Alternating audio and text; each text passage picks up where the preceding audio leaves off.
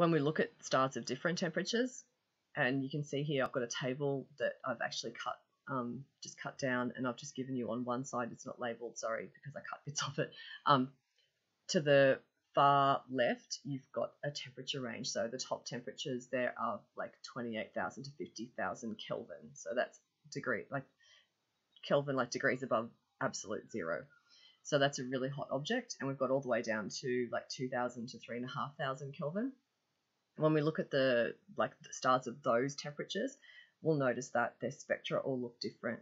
So regardless of what they're composed of, we'll see particular lines. So basically, there's a lot of homogeneity in the universe. So there's lots of basically our star is made up of the same stuff as other stars are made of. The chemistry and the physics of the universe is fairly constant. It's very constant.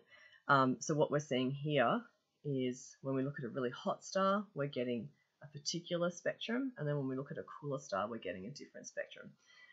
And the reason for that is when we look at the hot star, for example, you'll see that if you compared that to the known emission spectra from elements and from compounds and from molecules on Earth, you would see that those things line up with ionized helium. So in order to have ionized helium, a star has to be incredibly hot. And we're talking about ionized helium in the photosphere, so in the atmosphere of the star. So it's got to be incredibly hot in the atmosphere of the star to get that happening. So you'll only get that in really, really hot stars. If you look down the bottom with your very cool star, you've actually got lines there that correspond to like whole compounds, whole molecules, like for example, titanium oxide. Now, titanium oxide, if you heat that up even further, it's basically going to ping apart.